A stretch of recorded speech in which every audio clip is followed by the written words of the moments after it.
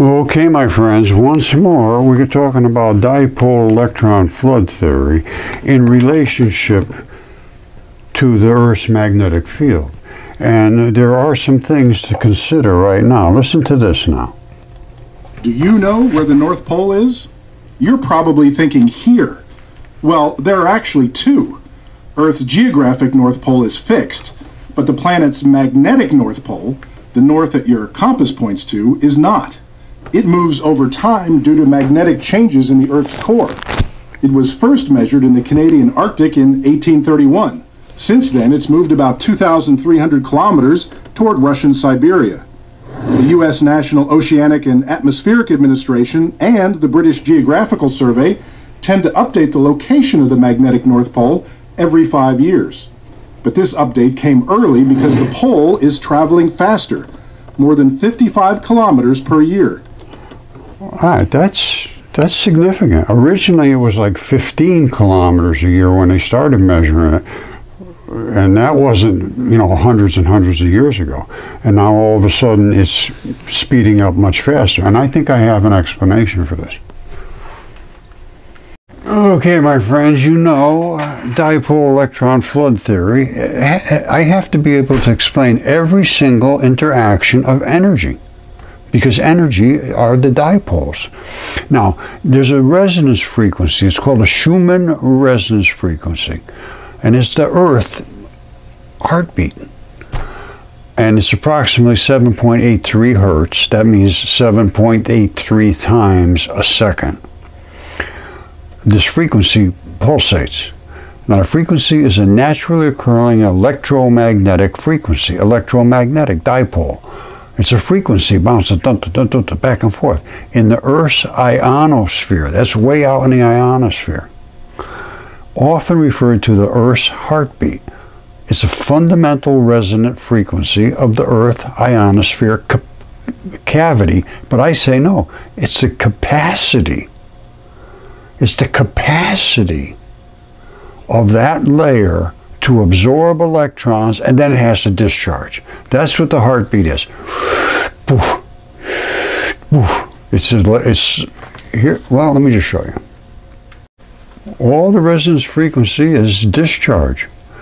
Heartbeat of Earth's atmosphere detected from space. Lightning flashes in the skies above the Earth about 50 times a second, creating a burst of electromagnetic waves that circle around the planet's atmosphere. Now, what it really is it absorbs so much it can't hold anymore and has to discharge. That's the lightning discharge. That's because we're spinning our atmosphere into the atmosphere of space. And it's fairly consistent particles out there, and we're scrubbing through them. However, when the sun gets really intense, it shoots a whole batch more electrons down, and it changes the Schumann frequency, a little bit, not a ton, but enough. If more electrons come in there than normal, it's going to discharge quicker. Okay, I'm going to try to make this as simple as possible. If you look at the visible spectrum, all right, these are the different colors. Red is slow light, and light doesn't flap like a wave. Light spins, and it spins this way. All right, there's a little ball of light. Basically, it's a photon, and there's two: the black and the white, and it spins. And as it goes through space, it hits other things, and when it hits it actually slows down and stretches. You'd think it would push together, it doesn't. That's a fast light. As it hits, it goes boom, boom, boom. Because as it hits, it doesn't just hit it and slow down. It boom, boom, boom, boom, boom, boom, boom, boom, boom, boom, boom, boom, and it goes longer like that. So you end up with a longer, slower wave as light slows down. And light will slow down. They say, oh, light doesn't slow down. That's not true at all. That's just totally wrong. It slows down, and they have seen it slow down now. I don't think there's any debate about that anymore. Just recently, they said, yes, it does slow down. They saw fast radio bursts. And they said there's no question the light is slowing down as it's coming to us. It's not the same speed as it started. Okay, if you've been watching and following me at all, you know my claim is the universe is biological. As far as I can tell, 100%. And I'm not talking about just this and that. I'm talking 100%, which means the sun is biological as well as all the planets and us and bugs and everything. So how can I show that? How can I prove that? I can't necessarily prove it, but how can I support that statement? Well, the sun is a sphere of hot, ionized gas called plasma, emits matter in various forms. That's just not true. It's not plasma. The outside surface is plasma, which is glowing because of its scrubbing through the atmosphere of space, yes. But it's not the whole thing isn't a gas ball. What does it give off in the solar wind? As it goes forward, all that particles come back at us in the solar wind. And what are they? It's a continuous stream of charged particles flowing outward from the sun's corona, which is millions of degrees. The corona is millions way out on the outside edge, and it's only 10,000 on the surface. It consists primarily of protons, which are hydrogen nuclei, and electrons. Well, that's about all there is. They make into matter, and they turn into matter. It's the smaller amounts of helium ions, which are alpha particles, and traces of heavier ions, carbon, nitrogen, oxygen, silicon, iron, and magnesium. All essential particles for life. These are the atoms that build living things.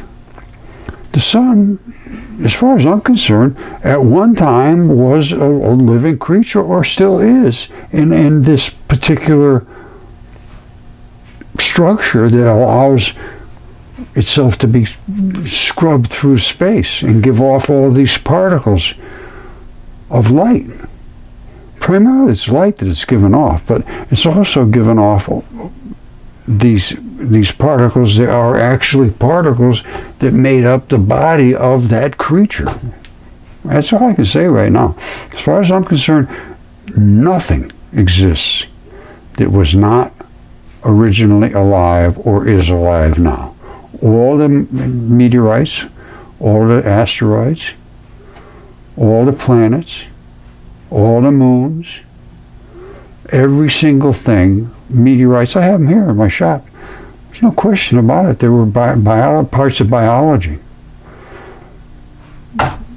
I think we live in a universe that is nothing but biological. Okay, my friends, this relates to a dipole electron flood theory, and I think it could be, semi-serious. Now, do you know where the North Pole is? You're probably thinking here. Well, there are actually two. Earth's geographic North Pole is fixed, but the planet's magnetic North Pole, the north that your compass points to, is not. It moves over time due to magnetic changes in the Earth's core. It was first measured in the Canadian Arctic in 1831. Since then, it's moved about 2,300 kilometers toward Russian Siberia. The U.S. National Oceanic and Atmospheric Administration and the British Geographical Survey tend to update the location of the magnetic North Pole every 5 years.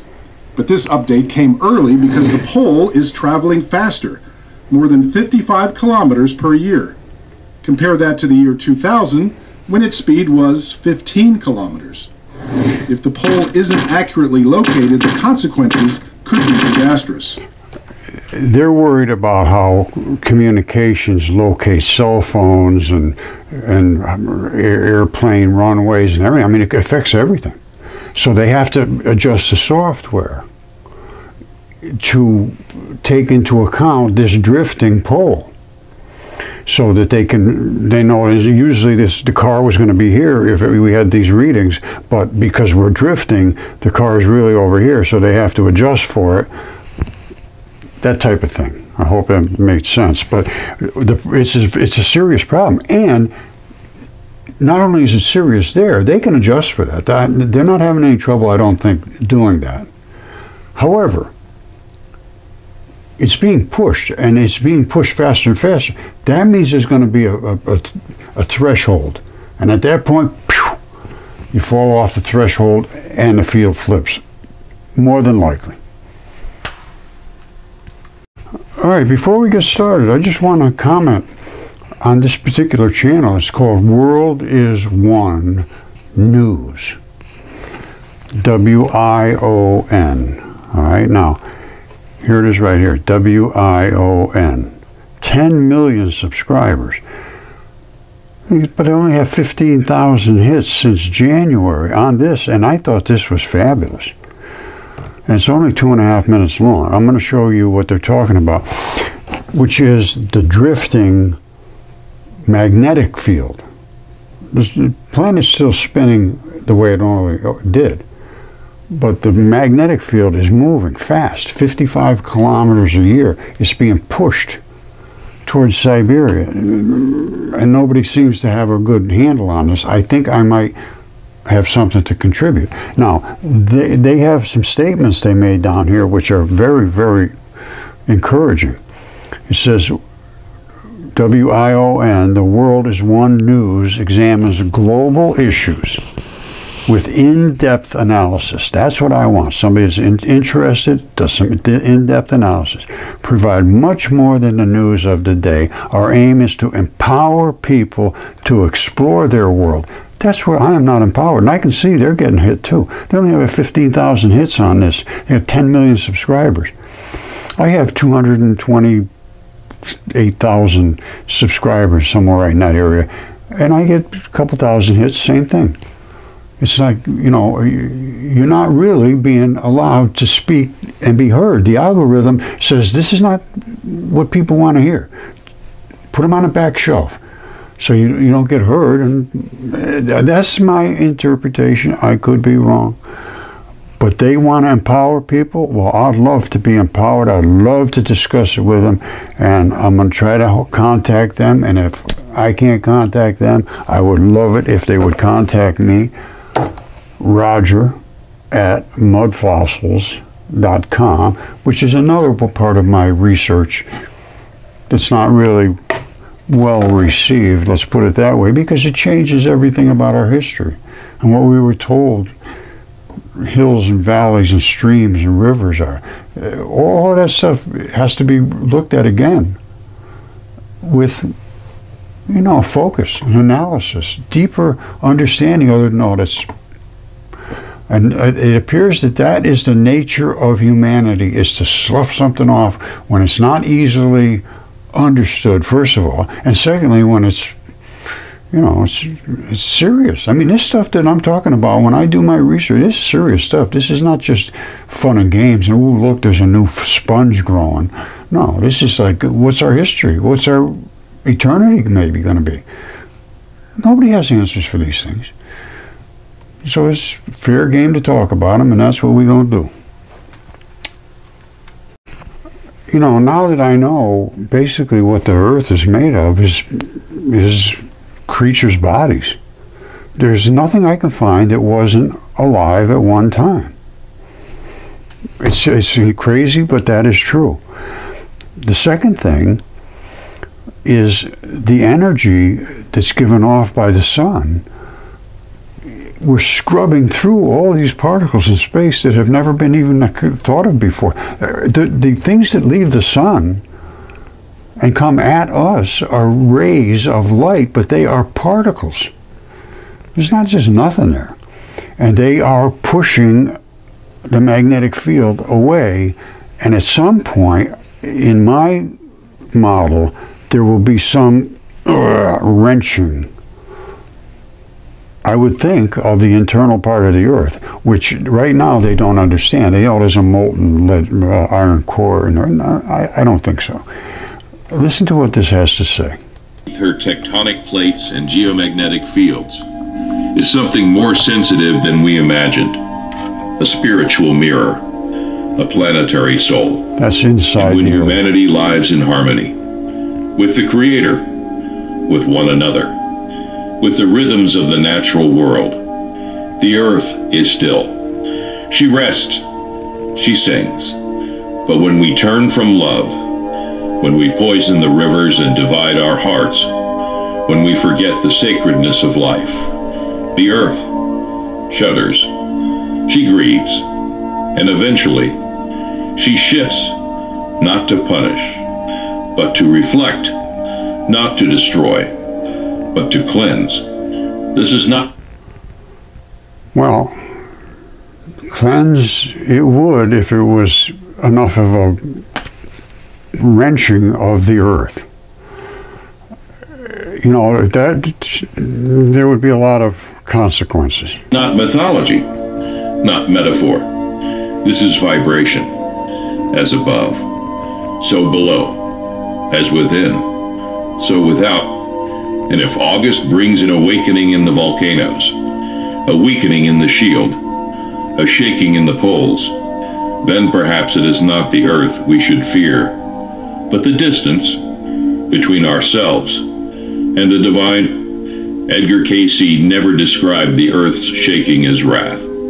He never claimed that mountains cracked open because of divine punishment, or that oceans rose in rage.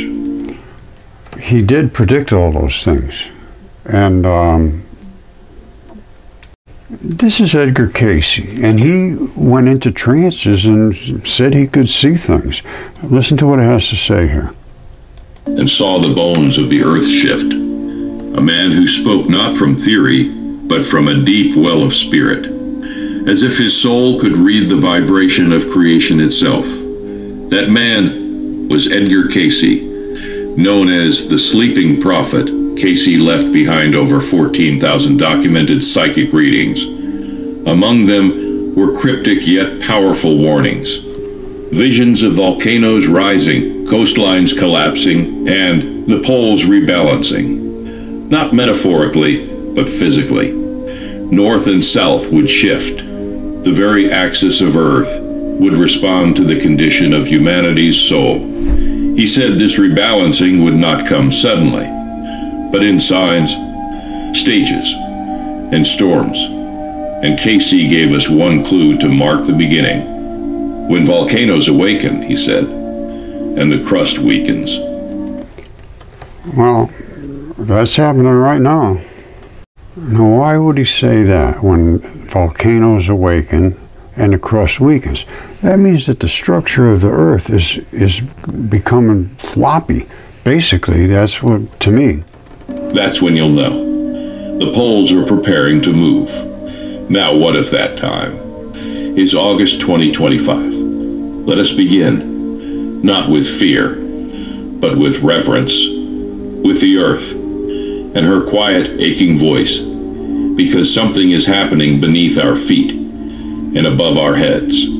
Something ancient, something alive. Volcanoes, long asleep, are stirring. Mount Etna's breath glows red against Sicilian skies. Campi Flegrei, the fiery fields of Italy, swell with pressure. Mexico's Popocatépetl groans, coughing ash into the heavens. And deep in the heart of America, Yellowstone simmers in silence, like a dragon curled beneath the land. Yes, I can go along with that.